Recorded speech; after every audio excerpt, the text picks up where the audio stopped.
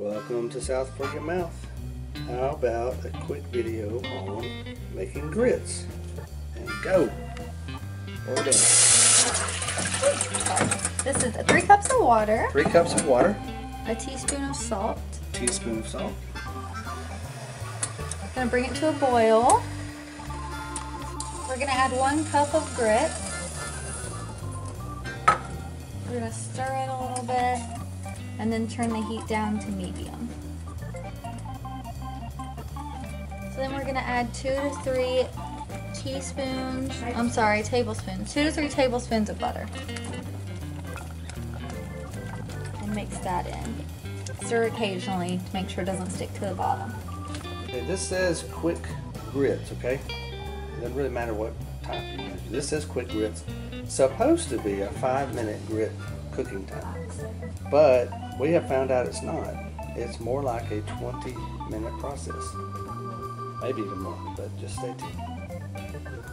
We're gonna keep stirring and keep stirring here. Not constantly, but just getting that butter melted up good there. If you keep stirring also, it helps not having lumps in it. Keeps it smooth. Like I say, you don't have to constantly stir it, but just occasionally.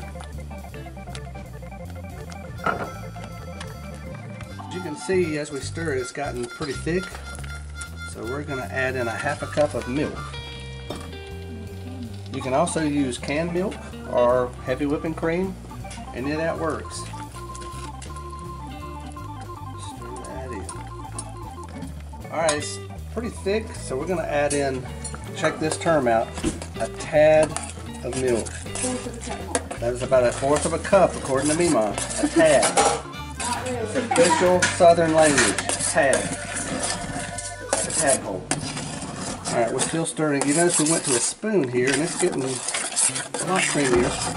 And then the true test though is we're going to do a taste test. That's how you know when it's done. How you know when it's done? Well, if you like it.